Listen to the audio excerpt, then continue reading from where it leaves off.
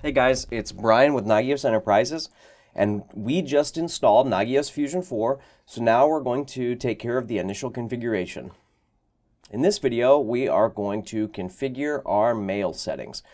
So you see here on the home page that we have the link, but we are going to click on the admin menu item, and then under system configuration, we're going to click on email settings.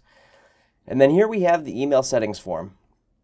So SendMail is the default, and you would use this if you configured postfix or SendMail on the server to act as a relay or in some other manner. Either way, that's outside of the scope of this video. So we're going to use SMTP, and then we're going to tell it who we want to send mail from. This is the mail coming from Fusion. Then we're going to give it our SMTP host port, our username, password, and security type that we prefer to use. Then we're gonna click update, and those settings should have taken effect.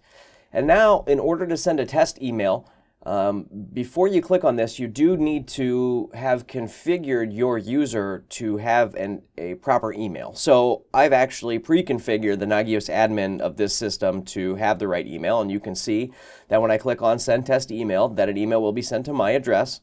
So now we're going to click Send Test Email, and we can see that the test email has been sent successfully. So that's it for configuring your mail settings.